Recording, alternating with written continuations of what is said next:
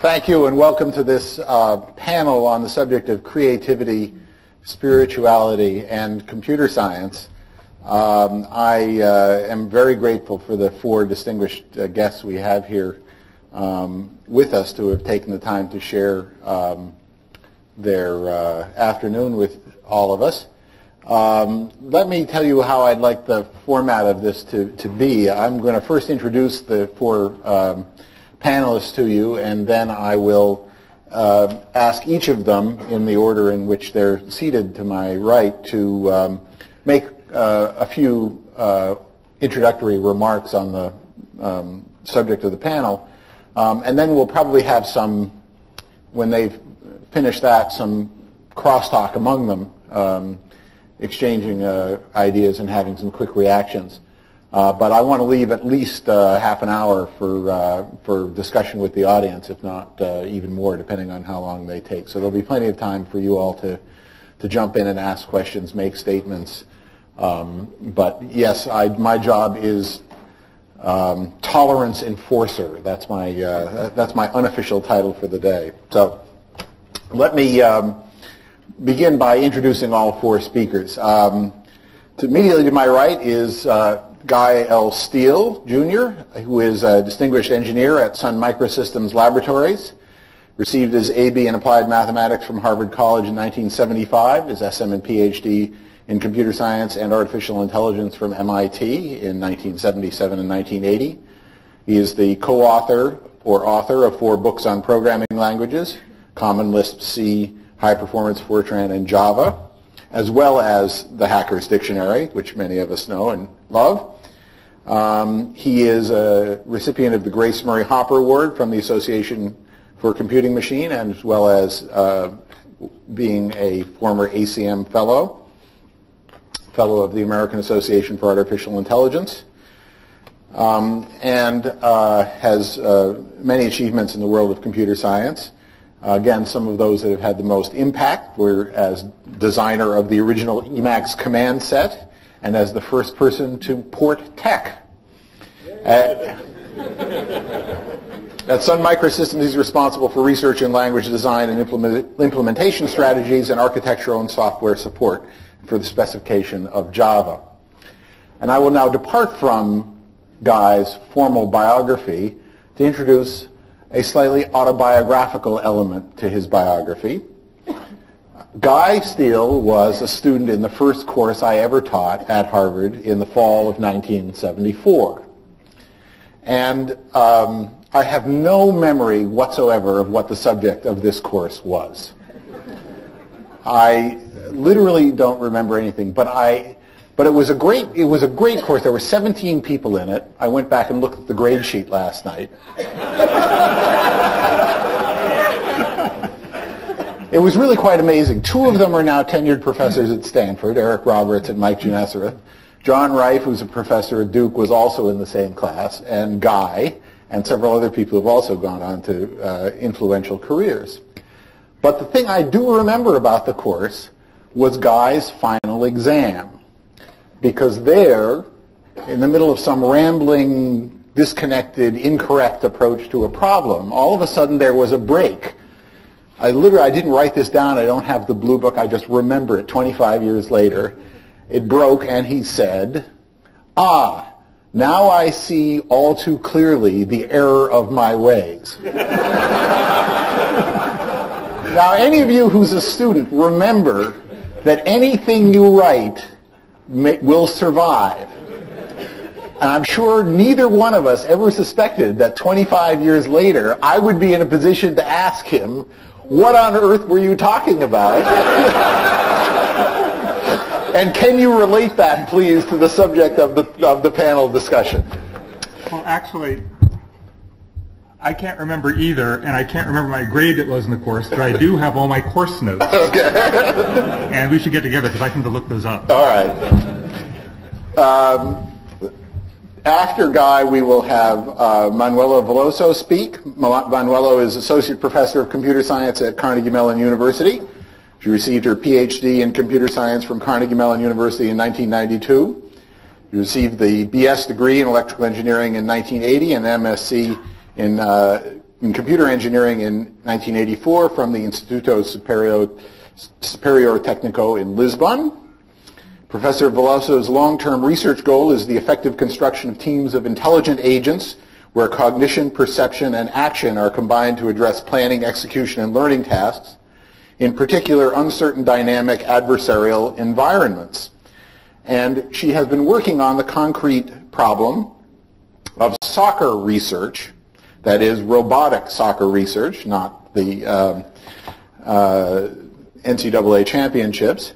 She has developed robotic soccer teams which have participated in the RoboCup international competitions in 3 different categories: computer simulation, fully distributed agents, small-wheeled robots, and Sony 4-legged robots, and has had some success in those competitions. She is the author of over 70 technical papers and the editor of several volumes. And she has been awarded the NSF Career Research Award in 1995 and the Alan Newell Medal for Excellence in Research in 1997. To Manuela's right is Donald Knuth, who truly needs no introduction. Again, if I can voice, I'm sure everybody has a Don Knuth autobiographical story in some way, who's in this audience at least. Many of you, I'm sure, do. My first job after I graduated from college, where I was a hacker, was to go to a research, national research laboratory in 1968. And I remember, after I was there about 6 months, one recent arrival from the West Coast telling me that there was this guy at Stanford who'd written this book about computer programming, but it was different from the books about computer programming that you were used to seeing, which were language reference manuals and so on, although it had lots of code in it. And it sounded quite fascinating, and I remember going out and ordering a copy of this book and reading it, and I came back to graduate school a number of years later, far more fascinated with the intellectual potential for the field than I had had from my experience as an undergraduate. Don, of course, is Professor Emeritus of the Art of Computer Programming at Stanford. He has bachelor's and master's degrees from Case Western Reserve and a PhD from Caltech. He is the author of many, many influential, highly influential books, not only the Art of Computer Programming series, but the Computers and Typesetting series, and his non-technical book, 316 Bible Fonts Illuminated, about which he spoke here a few weeks ago. He's received many honors: the Turing Award, National Medal of Science, the Steele Prize from the American Mathematical Society, the John von Neumann Medal, the Harvey Prize, and the Kyoto Prize, and many honorary degrees from many institutions. And finally, Mitch Kapoor is the 4th speaker. He is the founder of Lotus Development Corporation, designer of Lotus 123, the desktop productivity tool which led the way to the ubiquitous adoption of the personal computer as a business tool in the 1980s. For 20 years, he has been at the forefront of the information technology revolution as an entrepreneur, investor, social activist, philanthropist, and most recently, venture capitalist. He is also a former teacher of transcendental meditation and a fervent admirer of the Dalai Lama. So, thank you all for being here, and Guy, I'd like you to begin, if you would, and please do use the microphone.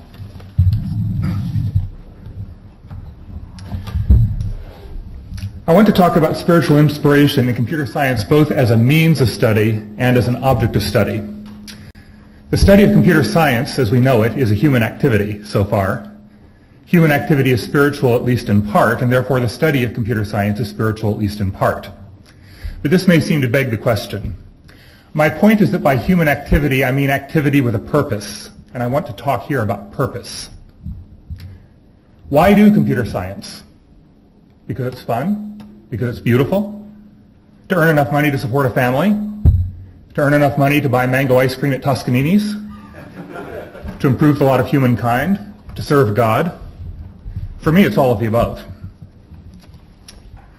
What we call computer science is actually an interesting mixture of science and mathematics. Now, there is often a confusion between the content of science and the methods of science, and between the content of mathematics and the methods of mathematics. The scientific method is not science, but rather an extremely successful cultural convention. The content of science and mathematics, I think, has no purpose. It merely is. The content of mathematics is a logical description of relationships. The content of science is a set of mappings between the content of mathematics and the real world. A scientific theory may agree with or disagree with observations, but it has no intrinsic purpose. A mathematical theory may be consistent or inconsistent, but it also has no intrinsic purpose. The activity, the human activity that produces or discovers or uses these theories, however, does have purpose. Multiple purposes, in fact, and these purposes guide our allocation of resources to the effort. So what is purpose? I think purpose is related to consciousness. I'm not quite sure how. Purpose links our actions or perhaps our mental states from moment to moment. In many ways, purpose reminds me very strongly of the physical concept of momentum. Zeno of Elea famously claimed in his arrow paradox that motion was impossible. Roughly speaking, he said that at any instant of time an arrow must be in a particular place, occupying a space just the size of the arrow, within which there is no extra space to move, and at another instant it is in another such space. Then he asks, where and when can the motion occur? Bertrand Russell put it this way: the arrow is never moving, but in some miraculous way the change of position has to occur between the instants. That is to say, not at any time whatever. Modern physics addresses Zeno's paradox first by using real numbers to model space and time and accepting the mathematics of limits as an explanation, though there are plenty of reasons to believe that this model is not realistic and breaks down at quantum scales. And second, by introducing the concept of momentum, which is a magic extra piece of state. At any given moment of time, the arrow has not only position, but momentum. And momentum is exactly what distinguishes an arrow at rest from an arrow in motion. Momentum as such, like energy, is ineffable. You can't see it the way you can see position. Momentum is the link through time. It describes how future positions of the arrow will be related to the present position. Of course, momentum can be altered by the action of outside forces. In exactly the same way, I think purpose is the link through time that describes how future states of consciousness will be related to the present state, and purpose may be altered by outside influences. Much of the content of religion has to do less with questions of fact and more with questions of purpose. Where Genesis 1:1 says, "In the beginning God created the heavens and the earth," this is to me first and foremost a statement about purpose. Where there is no purpose, we speak not of creation, but of accident or happenstance. Where John 3:16 says, "Yes, this is how God loved the world. He gave his only child so that," it is a statement about God's purpose. Where does purpose come from?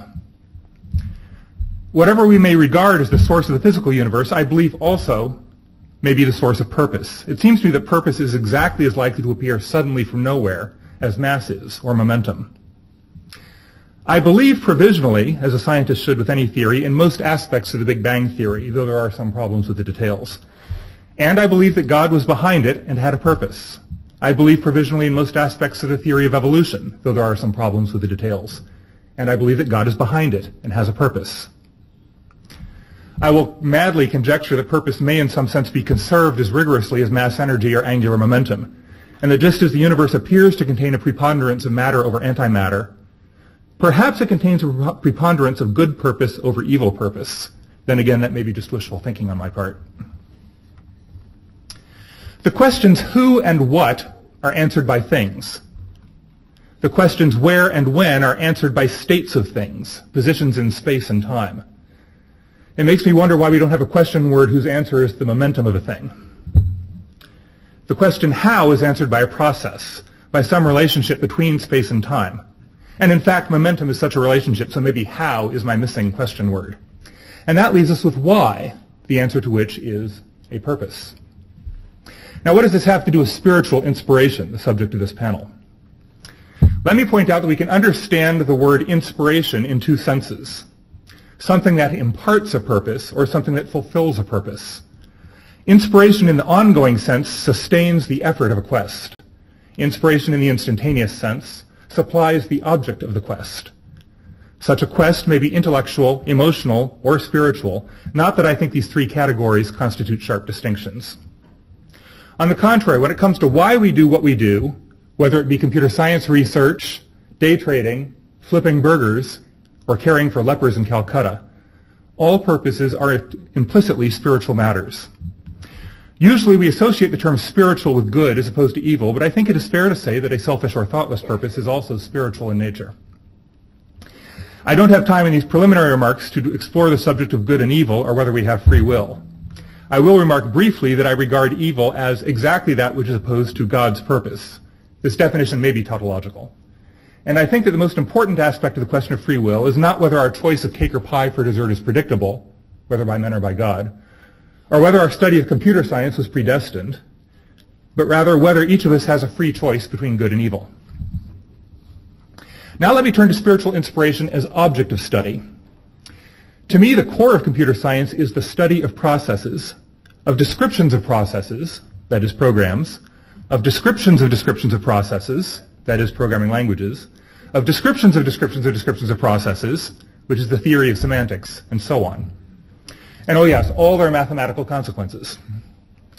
And as an afterthought, how well the descriptions predict the behavior of actual computing machines in the real world. That's the science part. We find it very difficult to discuss processes of a certain complexity without using the terminology of purpose and a certain amount of anthropomorphism. I remember being struck by a comment I found in some source code not long after I was hired as a systems programmer at Project Mac, which was the predecessor to MIT's Lab for Computer Science. The comment said something like, "This register is sacred to the garbage collector." I had not expected to encounter the terminology of religion, but sacred can mean set aside for exclusive use, set aside for a purpose, and the meaning was instantly clear to me. It expressed not only a fact, but a purpose in the code. Just as analogies to human social structures, such as committees and bus queues, sometimes help us to design data structures and algorithms, and just as the attempt to model human intellectual behavior on a computer has led to important insights, so I suspect that studying human purpose, inspiration, and spirituality may lead us to important advances in computer science. And we will use metaphors rooted in these areas to help deal with ever greater complexity. I think we will be compelled ever more in the future to apply the vocabulary and concepts of purpose and perhaps even of religion in our study of computer science. A Turing machine can compute anything computable if it makes the state transitions in accordance with its rules. But whence comes the impetus to make those transitions? To compute effectively, a Turing machine needs, if not spiritual purpose, at least computational momentum.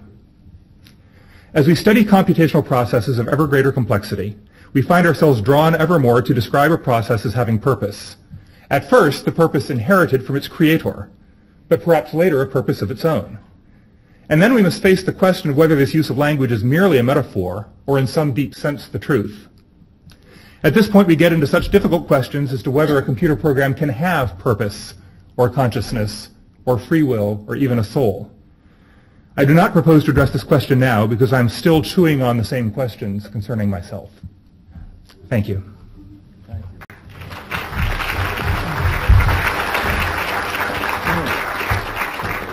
Before passing the microphone to Manuela, let me do what I should have done before Guy started speaking, which was to read you the question that I asked the four panelists to answer.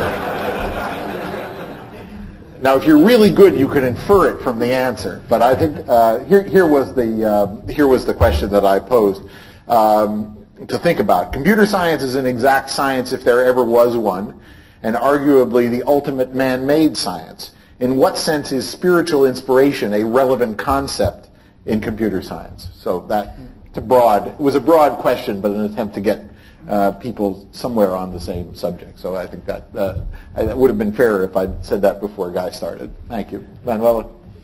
Okay, so I guess that Harry didn't have to remind you of the question, because I actually would like to take these 5 minutes or 7 to be more down to earth and say the problem that I face as a computer scientist. So computer science back in the 50s was described by Alan Perlis, Alan Newell, and Herb Simon when they founded the computer science department at Carnegie Mellon in the following way. They defined it as actually they said, this is their words, computer science is the study of computers and the phenomena that surround them. Within this phenomena that surround them came these artificial intelligence as one of the areas of computer science. And this artificial intelligence in which I'm engaged doing research has very, very ambitious goals that kind of confrontate very deeply this concept of creativity, spirituality, and God. So the goals of artificial intelligence are really to build fully intelligent artifacts with cognition, perception, action, learning, creativity, emotion, all the characteristics in some sense of the creatures of God that eventually we are. So there we go. I eventually believe in God. I do. But I am also an AI researcher. And do I believe that such creatures can be invented by me, can be invented by my students, can be invented by my computer science algorithms? Are we going to be able to replicate, in the real world, these little creatures? So, to tell you frankly, I hope never to have to face this question. I just go on with my life, I do my research, I keep my beliefs in God, and I just go on, and I don't want to have to say, yes, there will be a little robot that will have its soul, or no, that's an ultimate impossible goal. Now, because I actually want to avoid to face this question, and I'm here avoiding to face it, let me tell you a little bit, actually, how I get my robots actually to at least show a little bit of creativeness. So, robotics has been seen as a science of precision. I was last week in a robotics faculty retreat of Carnegie Mellon. I'm on sabbatical here. And robots have been used in factories. And I saw films, which you all saw, of factory of Sony, precisely drilling holes, tons of arms, all at the same time, building these cars, building these machines. And those are called robots.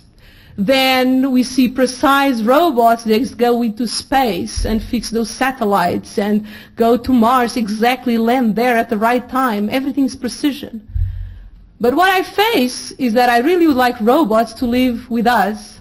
And my little robots that play soccer, believe me, do not do precise things at all.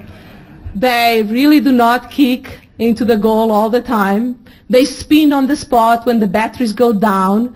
They cannot do real passes. They push other robots even if they know it's a foul. They do all sorts of things, and they actually get me, who I coach them, and all my students shouting at them, go, kick, do it, get out of the way, go around. Which is like strikingly, unscientific. Because because you really act towards these little creatures as if they were creatures. You see people in the audience looking at these little Sony dog robots, where I am giving a big technical explanation that the robot is a mechanical thing in which you can switch the legs, and I just press a button and I put another leg, and I see this panic in the eyes of my audience. You are hurting the dog. And I'm saying, I'm sorry, this is a robot. Still, and I'm saying, well, and I really have faced the problem of not being able to show how to switch a leg in a robot, because the audience of 4-year-olds almost cries in front of me if I touch the robot and I just break the leg. So it is true that actually this concept of us having spirituality, I would dare to say that one day we could mimic, and we don't know what spirituality is for me, you don't know what my soul is, you don't know as much as me, and probably will be faced one day with little robots that you don't know what's inside of them and what really it's there. The tricky thing is to build computer science the way I do, I think, to be able to look at the problem as a probabilistic action selection problem rather than a precise deterministic algorithm to address the uncertainty of the world. My little robots are built as little machines that do probabilistic decision making. So they surprise you. They do, because you cannot foresee everything that will happen in the world, and you did not pre-program everything. And furthermore, you have a learning component that adjusts online values that you know can be adjustable, but you don't know how they are adjustable. So if you have a chance of one day watching this little robot, or you're getting engaged in computer science research at the AI level, the right approach that I defend is to have this random component that probably will capture what spirituality is for humans. And that's my point. Thank you.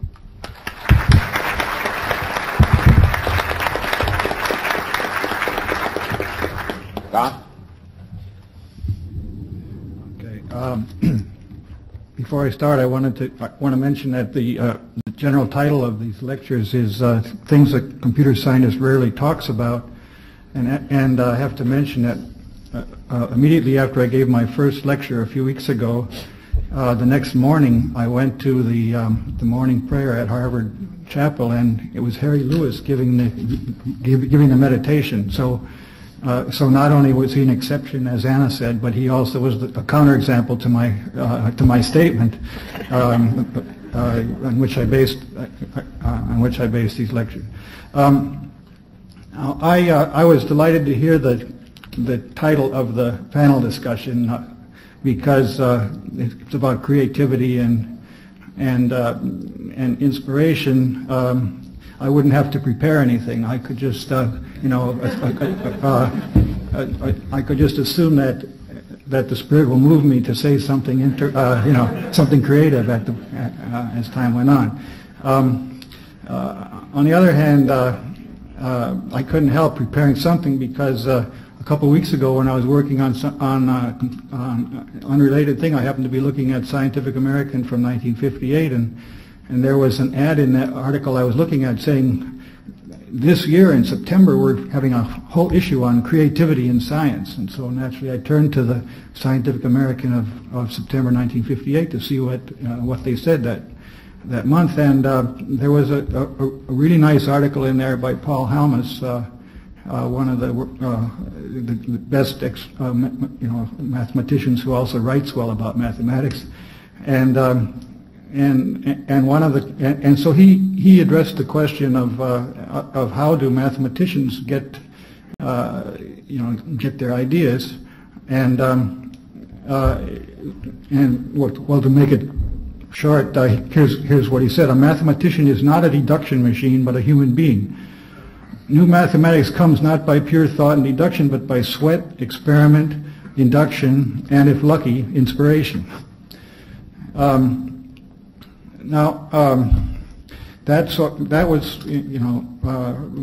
sort of describes the way it seems to me. Now mathematics, computer science are the two unnatural sciences, or artificial the science, the things that are not that are based on artificial, created by people instead of in nature. And that makes them somewhat different from the other sciences, because in mathematics we can actually prove things and solve a problem and know that we've got the answer. While in the natural sciences you just get more and more evidence for things. Now another thing I want to tell you about is an experience that I had that relates to this idea of creativity. It was a little more than 25 years ago. I woke up in the middle of the night with the sort of knowing that I should write a little book called Serial Numbers.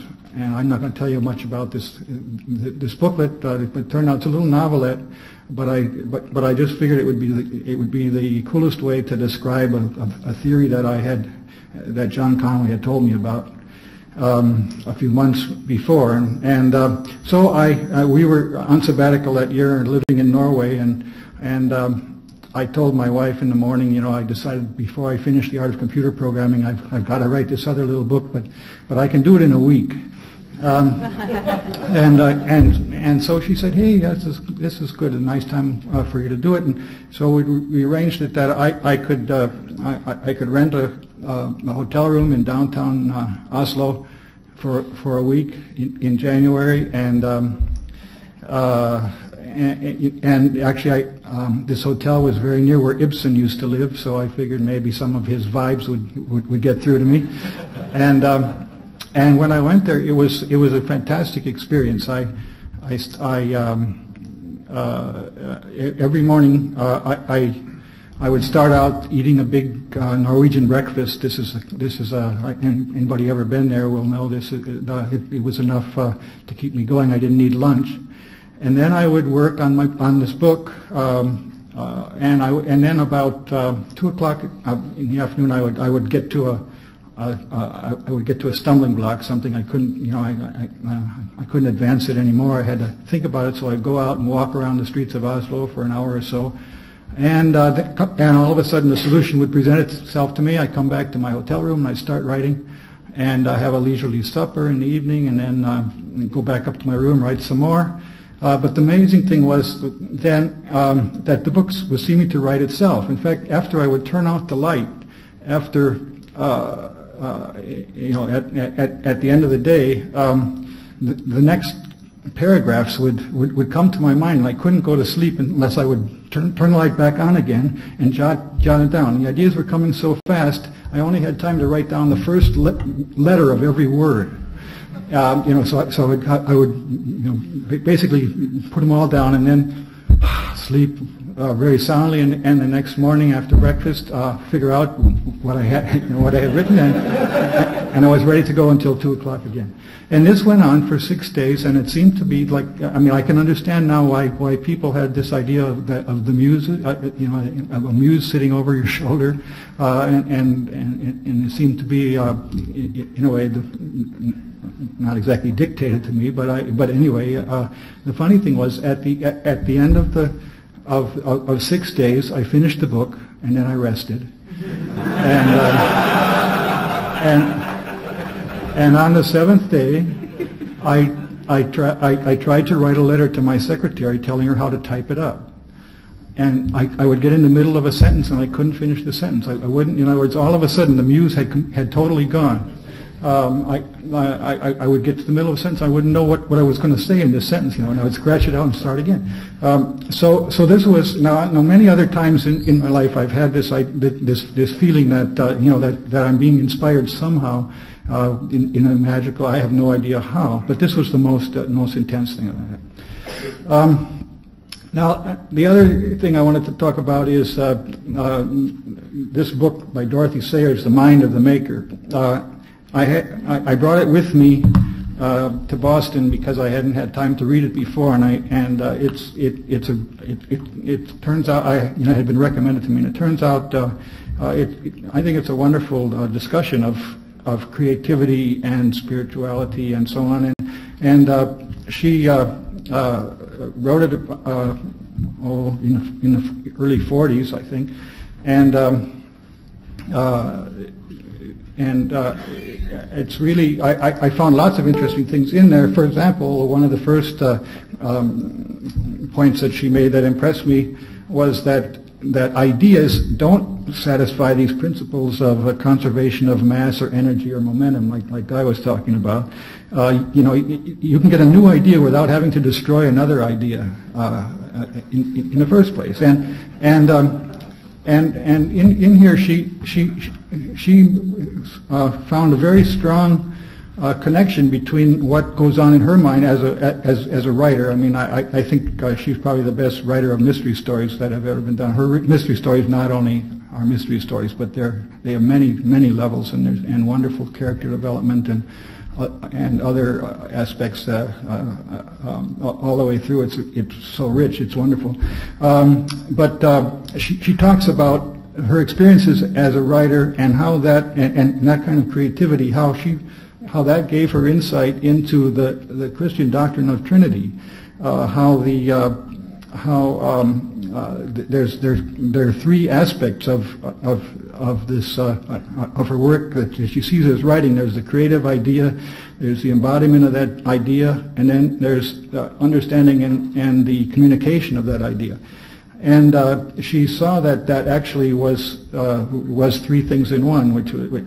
Now, let me just say a few more things about what she had in here. She said, For example, she talks about the compulsion. Says whenever the creature being created's drive for existence is dominant, everything else will have to give way to it.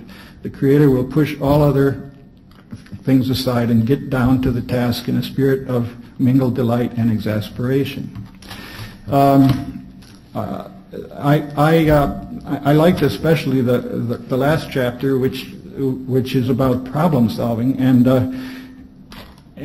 she points out that in mathematics we can state problems and then we solve them. And I remember once Frances Yao telling me how she can't, she's really interested in solving computer science problems in her research, and then she finally solves it, and 2 days later she's come up with another problem. So you never get to the end of it.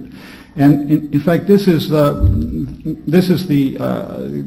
idea. Once if you solve the problem, it's dead, and there's no more life and nothing more to do. So you have to have another problem. And in real life, in fact, it's misleading that mathematics problems get solved, because most of the things that occur in real life are sort of insolvable. There's tension between yin and yang. There's between things that can only be mixed together but never actually solved. So the artist doesn't see life as a problem to be solved, but rather as a medium for creation. And she doesn't just throw up her hands and say, well, if these problems in real life are unsolvable, we can't do anything with them. I remember reading Václav Havel comment 3-4 years ago, saying how similar thoughts, that people are misled when they think you can that the problems that arise in life are like puzzles that you just have to find the trick to solve them. But he didn't carry it further to say what you do with it. But Dorothy Sayers had this nice idea. He said, well, first she says the concept of problem and solution is as meaningless applied to the act of creation as when it's applied to the act of procreation. She says, to add John to Mary in a procreative process does not produce a solution of John and Mary's combined problem. It produces George or Susan, who in addition to being a complicating factor in the life of his or her parents, possesses an independent personality with an entirely new set of problems.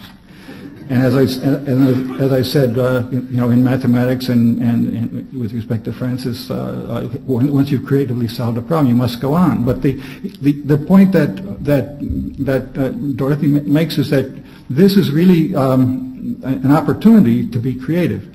We can take an apparently untractable problem and use it to make a new thing, and this is where this is why creativity is a wonderful thing. Now, I'm a little worried that creativity is dangerous. The world couldn't stand more than 10 people who were creative just exactly the same way I am. I mean, if there were more than 10 Knuths in the world, we wouldn't have time to read each other's books. It would be terrible. And so fortunately, there's lots and lots of different kinds of creativity. And as we develop, it's nice. It's nice that our software now is becoming more interactive, so that the users are being more creative as they use these things. Now I just have to think creatively about some punchline that I should end with, and I had one in mind. Anyway, so I believe that it's not going to be dangerous for everybody to be creative. In fact, and I'm glad to see that trends are now that we're assuming that everyone, and not just people who. Not just a few people in every city are acting creative. In fact, I guess I see the security guards and all the people that I meet at the tech center every day are being creative in their conduct of life. All right. Thank you.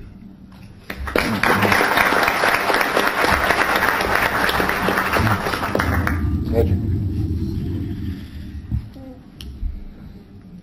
Well, this is a pretty difficult topic, and I have very few firm answers, although I will take lots of firm positions, which may fool some of you into thinking that I actually know something. For that, I apologize in advance.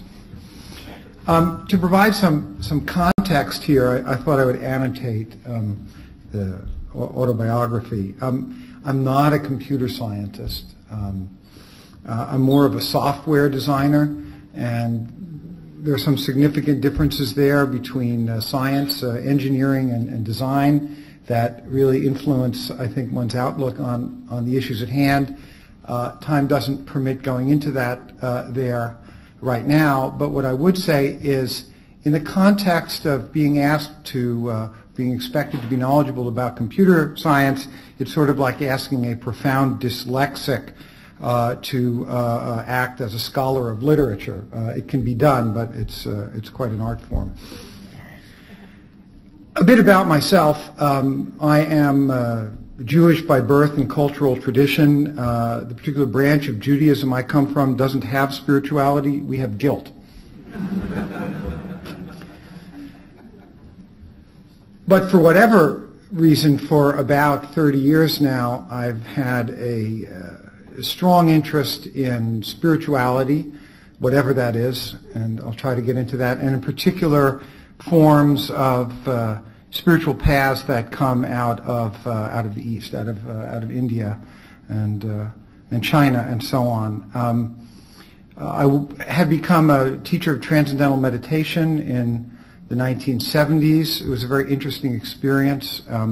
I can tell you that people really don't levitate, and in fact it is a cult, at least if you get highly involved with it. So I have a lot of bruises acquired along the way from some of my involvements. I'm kind of a Buddhist fellow traveler in the sense that I have a lot of affinity for a Buddhist way of thinking, but I just can't seem to make it in any organized religion, including Buddhism. So that's why I would say I'm a fellow traveler rather than a practitioner.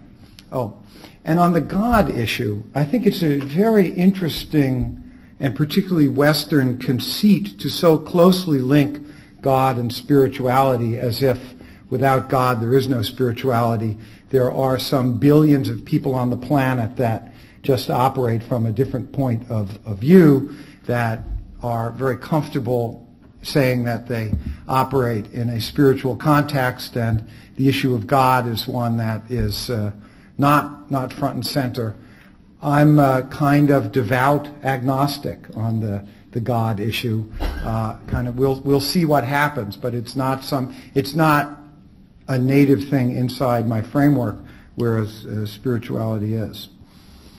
So, and one more thing by way of context, just so you understand that I am perhaps a bit peculiar.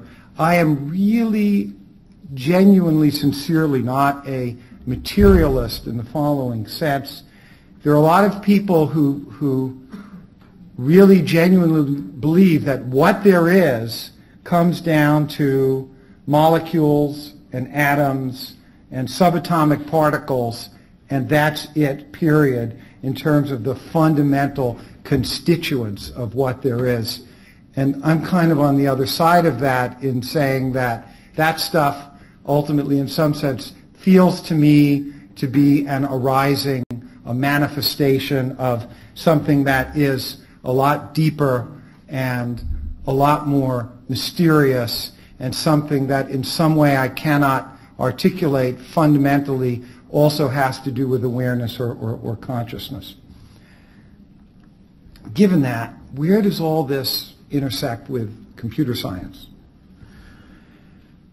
There's a remark that I've heard ascribed to Marvin Minsky, but I have no idea if Marvin actually said this or not, and in this context it doesn't matter. But allegedly, he said, in effect, that he vastly prefers a virtual sunset to a real one.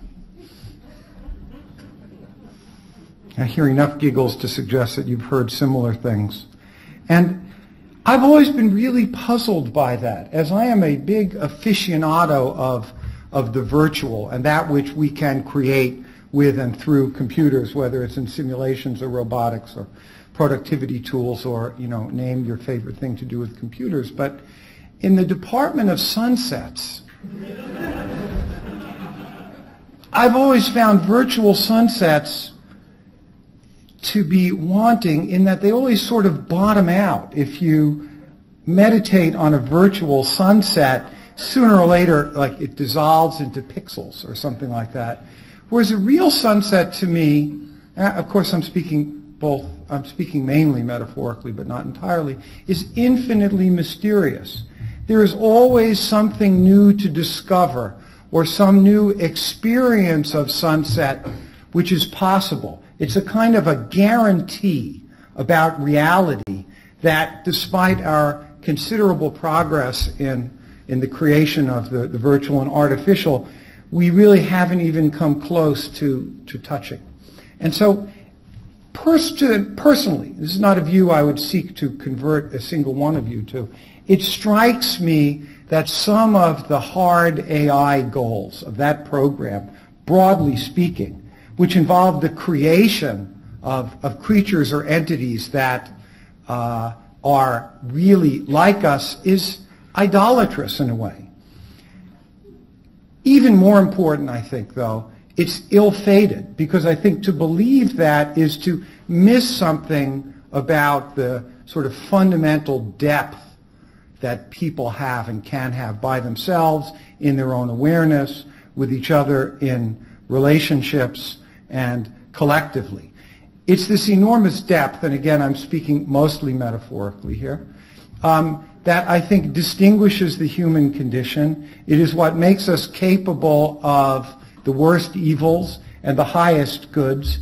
And I think the domain of the spiritual is the one, or one of the ones in the society, where we get to ask fundamental questions. Who are we? Where did we come from? And how is it that fundamentally things are the way that they are? For me, those questions have always been very resonant, and I've found that various spiritual traditions and teachings have a lot to offer as investigative tools along the way. And so, coming back to computer science and that which can be made from it and with it, to the extent that it too is seen and used as a tool to help us understand ourselves and reality better, to give us some insight, to extend ourselves, to, in the words of Doug Engelbart, one of my great heroes, augment our intellects. I think it is a wonderful and terrific thing and serves spiritual purpose. And some of the artifacts and theories that we create, if they're a celebration of that deepest humanity, can also be viewed as spiritual work. So ultimately, I do think that there's quite a lot of harmony, at least potentially, between spirituality and computer science. Thank you.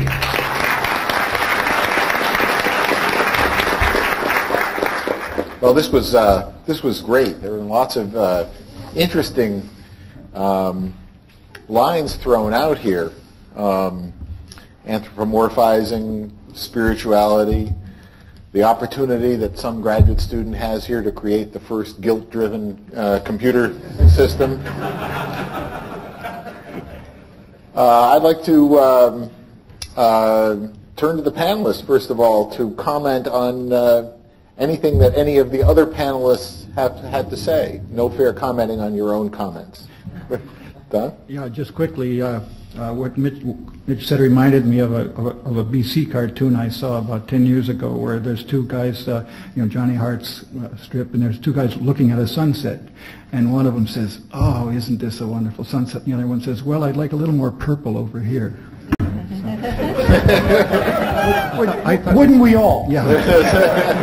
No, I mean, it's just, it just struck me how when you know that something is has been planned, you have a higher standard of beauty for it. But somehow sunset, we don't expect it to be absolutely perfect. And so people always say, well, why didn't God do it this way a little bit better? Why did He make the universe so sparse? Because He could pack it with a lot more stuff and get a lot more done and so on. Well, anyway. I'd just like to make a comment to Mitch again on these AI being ill-fated. So it's too direct, Mitch. So let's see. I really, like I said, I do have also a problem of accepting that we are going to really have robots that are like humans. But if we think well, we are happy with living with tons of other humans that are deficient in some ways. My liver doesn't work probably as well as yours. My lungs, I don't breathe as well. I don't know. We all have defects. So what's the problem of thinking about robots that have the defect of not being spiritual? Probably missing a soul. If we have a soul, okay, robots won't. Big deal. We have... I don't think that that's that much of a problem because, we are not perfect. So what's the big deal of having AI, having a goal of having humans that are not perfect just by these little aspects that don't have soul? Well, I don't know, but why do we think that that's a problem? I don't think it's a problem at all. Oh, great. So we all agree. You may have misconstrued my remarks. No, I think this stuff is really cool because it sort of shows these systems are very interesting because they show a lot of emergent behavior that you wouldn't predict from seeing any one of the parts. They're very bottom up instead of top down. And mind you, it's a panel. You need to say something provocative to say. It was in the panel handbook. But no, the only thing I have an objection to is this kind of golden calf vision of AI that I suspect finds something weak and flawed about the human condition, and it's this Pygmalion attempt to create something more perfect. And I find that as a theme that undergirds some AI research, but I'd certainly never make the case that any given researcher is driven by that. It's just kind of a pet peeve that since I'm on a panel here, I thought I'd sound off on. Guy, I'll turn to the audience in a minute. I'm going to give the panel. Actually, I think it'd be a great achievement just to produce a robot that's as screwed up as I am, and that's what we're shooting for. And one central puzzle of this is how do we know when a robot has a soul or not? So I'll ask rhetorically, Mitch, how do you know whether I have soul or an intellect or not? For me, soul is like this God thing, you see. If you don't believe in God, I'd be happy to find out that he or she exists. But if it's not a belief, you're relieved of a lot of problems like, why does God do X? Oh. Similarly, I don't know about soul. You got to understand, genuinely, the serious point is that's kind of a concept that comes out of Western paths of spirituality, largely. And if you go to Buddhism, for instance, it's, endless tomes about all sorts of things, but the concept of soul doesn't arise. I hope that somebody will explain to me, why we need that concept or what work it does. And then it could be interesting to talk about, whether robots could have them or not. Well, we can back out of this a little bit emotionally and say that instead of discussing soul, we're going to discuss purpose or perhaps even just semantic meaning. Where does semantic meaning come from? How is it that a word or a person comes to convey meaning? And there's this problem that if you start to get too rigorous and strict and make your definitions too narrow, you find yourself backing into solipsism, which has problems of its own. But if you don't back yourself into that corner, then you're bound to be a little bit too liberal and to make mistakes. As, for example, the 4-year-olds in thinking these little robots are alive or perhaps feel pain. Well, maybe they do. I'm not sure. The other thing I'd like to... They don't. Okay. I will take your word for it. I'd also like to make a couple of responses to some things that Don said. First of all, I wouldn't mind having 2 or 3 Knuths in the world. Maybe you could understand it. On the other hand, I concluded long ago that I couldn't keep up with even one Asimov. So I think you're putting out about the right amount of stuff, and we're grateful for it. But I would like to push back on the idea that you can, on the notion that you can create a new idea without destroying an old one. We like to program in Lisp or Smalltalk or Java and pretend that we can cons new objects without destroying old ones, but eventually you run out of memory and have to pay the piper. And if your mind is finite, as I think mine is, I think that's a more useful model of it, then I think I agree with Sherlock Holmes that after a certain point, for every new idea you take in, you've got to get rid of something else in your mental attic. And finally, I would like to allude to a theory that I actually heard from Jerry Sussman, that it's very important that you sleep because that's when your brain is garbage collecting. And a dream is when you get interrupted in the middle and there's junk left in the registers.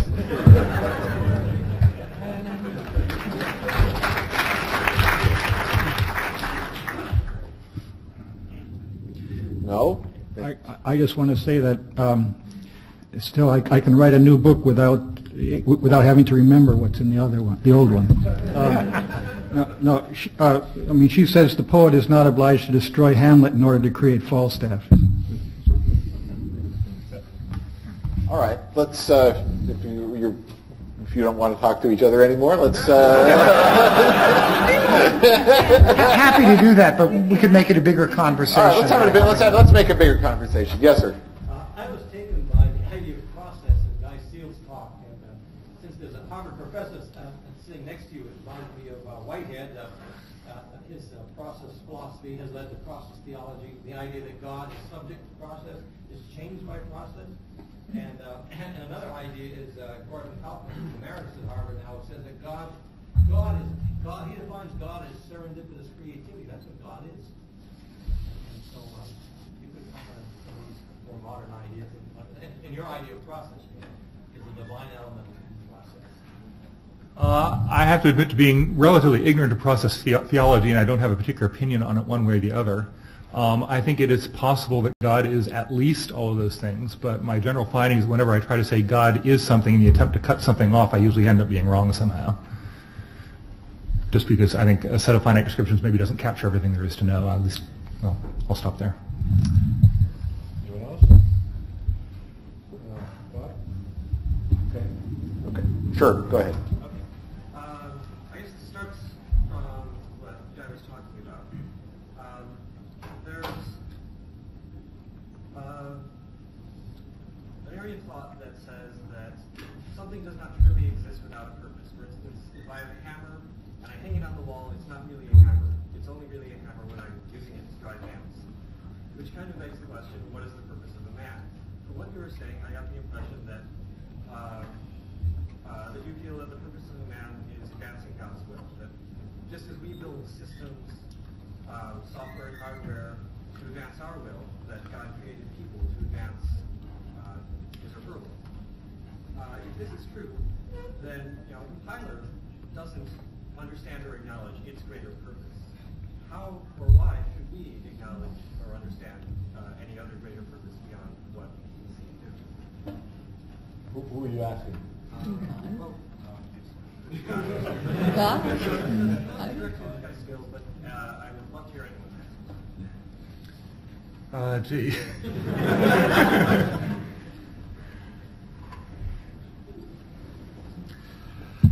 Could you repeat the last sentence, your last sentence question again, because I'm not quite sure I caught the details of it.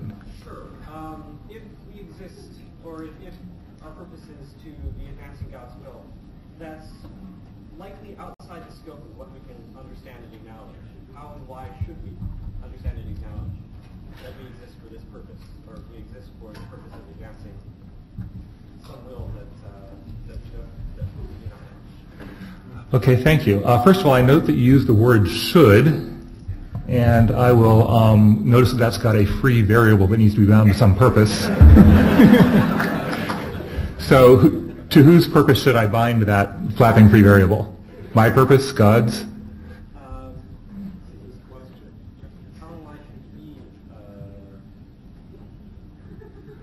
I'm pointing out that should is a loaded word, but I have to admit that no matter... Okay, well, I'll let you off the hook there then. I think that, however, that no matter how we bind that,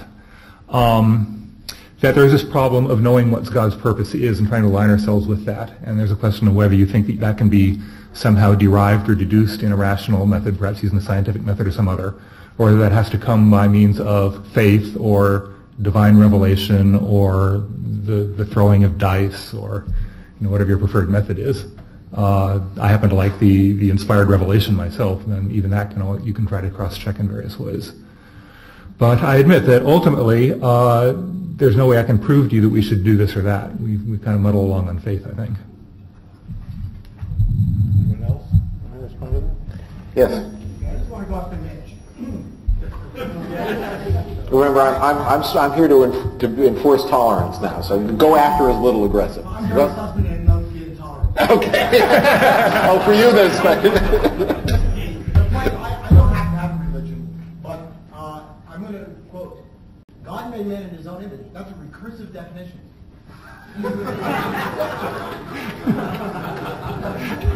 Mitch, you get equal time. And therefore, I can create things that themselves can be created. I don't have any problem with that. But I wanted to... I don't be involved in making something in the right. strong AI view. Under that interpretation of strong AI, I absolutely agree with you. I wanted to just ask Guy or comment on this soul and or purpose thing. I mean, it seems to me one of the, and maybe you can shed some light on how you construct this, since I gather that you see them in some sort of relationship or continuum, which intuitively sounds very appealing.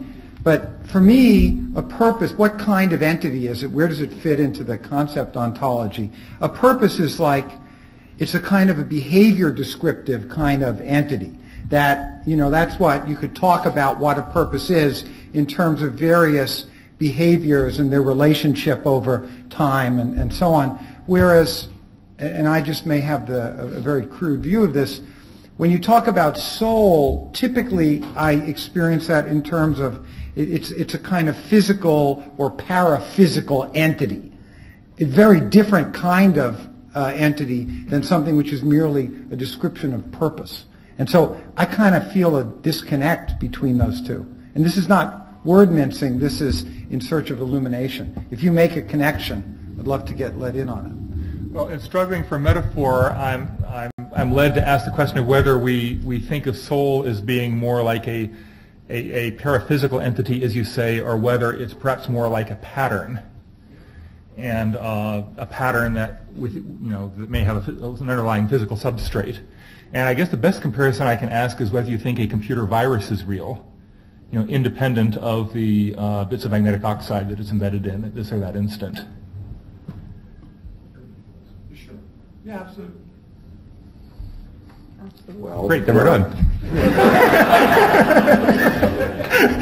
So, okay, if you strip away all of the paraphysical stuff and you kind of talk about pattern and you describe patterns in terms of descriptions of behaviors, that's fine. With a virus, you can ultimately point back to the underlying substrate in a way that's pretty coherent. Now, can you do that with soul? It's the pointing back to the substrate with soul where things just seem to get really murky.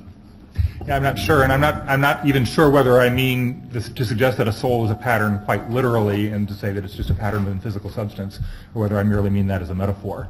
But I think thinking about computational objects such as viruses that seem to have some kind of minimal life of their own and some purpose of their own, at least we talk about viruses as if they're good and evil, and there are some good viruses that go around, sort of spreading vaccine against nasty viruses. But then I think that may have less to do with their inherent nature than with our projecting values onto their existence. So that's a set of... Your evidence for this is what? Evidence. For the strong claims you just made about what's going to happen in 20 or 30 years? Evidence. Evidence. You just cite something so I have a marker as to what your beliefs are based on.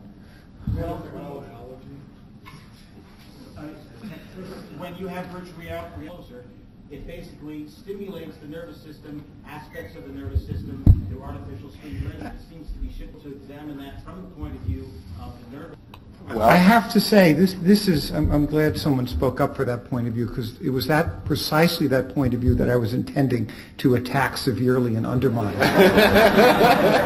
So I'm glad. No, I mean, if you just do a little bit of cultural history and you look back at the history of such claims, that in 10 or 20 or 30 years we will be able to do X. They're all variants of the harshly strong AI claim. None of them have come true. In fact, what we see is that the goal is rather more distant than we ever thought it was, especially as we learn more about people. So there's a set of that, looking at that body of evidence, and you just go back to see what people were saying in 56 and 66 and 76 and see where we are now, you know, is a contrary body of evidence. And well, it's worthy of a debate. But let's. There are lots of people who want to comment on this, but I'm actually going to take a poll. Okay? You heard the claim from the front row. How many people believe it? You want to repeat your claim? That there will be a very good virtual reality. Indistinguishable virtual reality. Within a given period, at some point, it could be 200 years. I happen to think my knowledge of the nervous system is going to be closer to 30 or 40, but it doesn't make a difference. 200 years that we are going to be able to replace what we sense now as reality. You all believe you are here, and there's somebody sitting next to you with a purple shirt. I just rented The Matrix.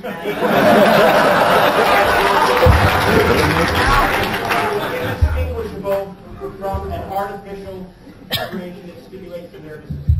Okay. How many people believe that's? What? Beg your pardon? Does he need What does this have to do with today's subject? Is my question. Well, I don't know. It seemed to get an argument going between them. All right. The claim is too vaguely stated to take the poll on, because everybody's going to interpret what he said differently. Okay. Let's Charles, you're next.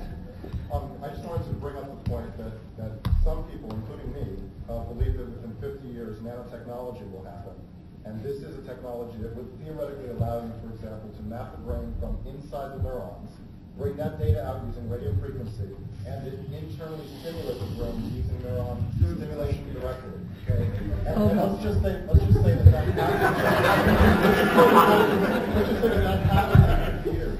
The interesting aspect of it for this panel is, does it have any meaning? Not whether or not you believe in 50 years or 200 years or 2 million years, we can produce this behavior. I happen to believe we can. But it doesn't matter for whether or not, if such a thing occurred, philosophically, would it be of any interest to us, intellectually or creativity-wise? We don't need anything that complicated. We can observe what people are doing, what people do in their everyday behaviors.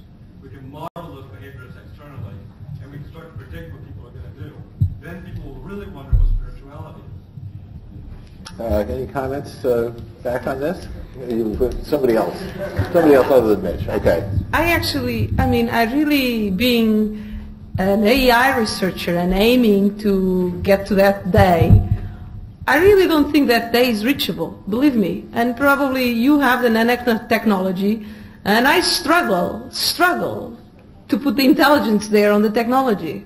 I struggle to have robots that do more than pushing balls, and Deep Blue struggle to do more than thinking of what's the next move for chess. Probably, I think that there is this thing about hardware, there is this thing about this completeness that we have, probably, which still,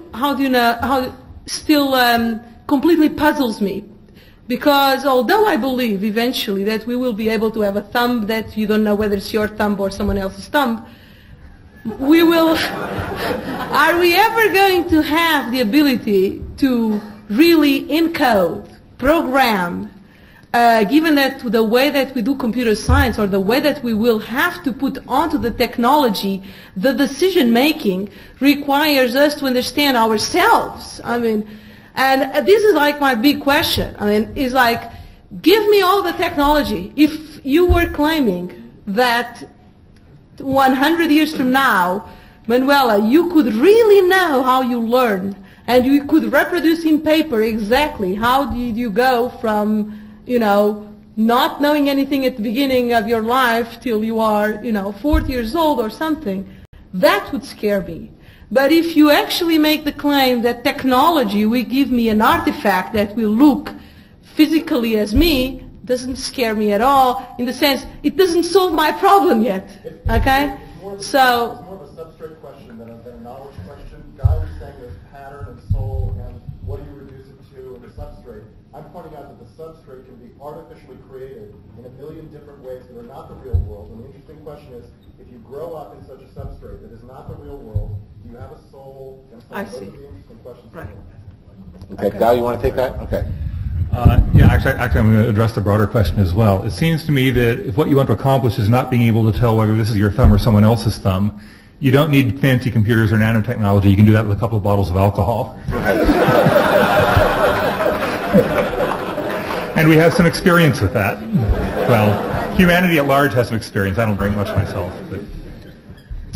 But there may be another obstacle to doing what the gentleman over here in the, is that a pink or an orange sweater? I can't quite see it from here. Salmon sweater, yes, has suggested. Thank you. Good, now we have a name for you. There may be another possible technological obstruction. I'll dredge up an old, slightly weird conjecture that I published in a paper back in 1981 in reply to something that Doug Hofstadter wrote. We were at a conference together. And there is a possibility that the physical structure of the universe may be such that the only feasible embedding of intelligence in a small enough space that you're not subject to speed of light considerations and can interact with human beings at their real time, maybe the biochemical one. In fact, we may run into problems trying to build electrical, silicon, whatever computers out of other stuff than what our heads have been made out of, and be able to get it in a small enough space that the pieces can interact quickly enough that they can have conversations with us. And so that is a possible technological limitation that we shouldn't overlook in the debate. Interesting. Yes, sir. In religion, people tend to bury each other in incomprehensible complexity. And the same sort of thing happens in computer science. I'm working on trying to simplify software, and when I tried to tell my employers that they were making millions of dollars burying their customers in needless complexity, they were not amused. And I sort of felt like Martin Luther telling the Pope how to simplify Christianity. Is it going to go on like this forever? No.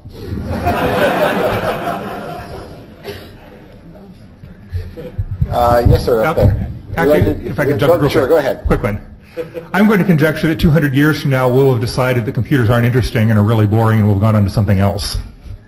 It'll just be a technology in the background like refrigeration technology is now. Well, unless we build robots. I'm having a little bit of a different view in that from Hinduism or Shintoism, your robots already have souls. Because if you look at it from a quantum mechanical point of view, there is no time. We have a sheet of universes in which the point of the observer appears to create time by moving through that sheet. And that is the soul. And if a robot is interacting with the environment, or if a protozoa is appearing to move through a sheet of universes as a point of observation, that is your soul, because a soul isn't intelligence. A protozoa has intelligence, a soul. A flower has a soul under Hinduism, and therefore your robot already has a soul.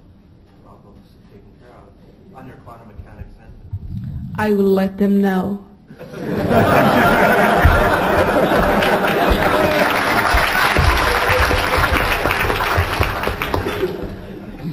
Yes. Maybe we could take some kind of a poll as to how many years people think it'll be before we'll have the, the panelists and the moderator and the audience all composed of robots. Well, it's a serious question, right? I mean, yes, you meant. I mean, that's a version of the poll I was trying to take. I assume it was something like that you were. I'll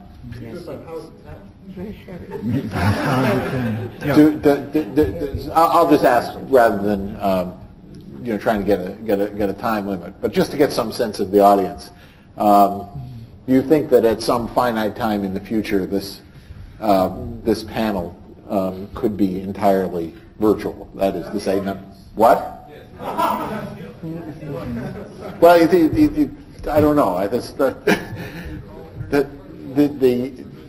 Okay, so it's, you understand the questions pretty much. I mean, you guys, you imagine that you really are who you are, but none of us, but we're all completely artificial. How many believe what?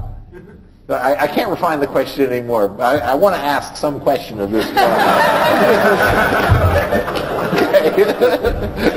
All right. How many think we'll get there? Thanks a lot. How many think so? Maybe a third? Yeah, maybe a third. How many think not? Yeah, it's about 1/3, it's 2/3. Okay. Good. Yes, you were next. Yep. I have a question on the homework. Did everybody do the homework? Oh, I'm glad you brought that up. I checked today, and about 280 hits have been made on that page.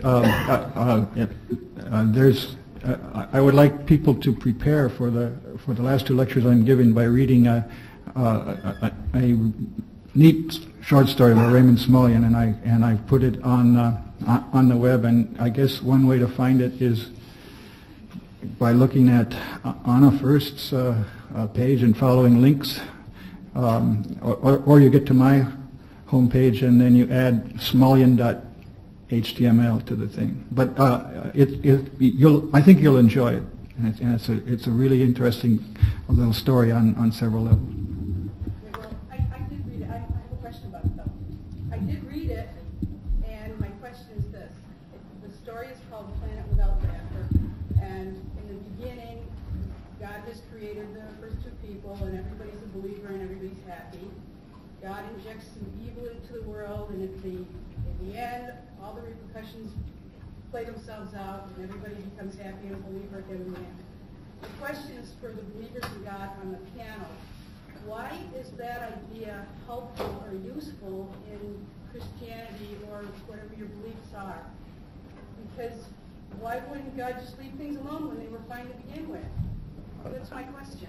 I don't know what homework assignment this refers to. Yeah, I'm sorry. So, and of course, I'm going to be talking about this in the other lectures, and I'd like to let the other panelists have their day today. So I've been. So why don't you answer the question at the next lecture when you've got the right. So anyway, I think this is a parable that helps you understand something about religion, about faith, and so on. And I actually didn't care for the ending of the story as much as I did for the middle of it.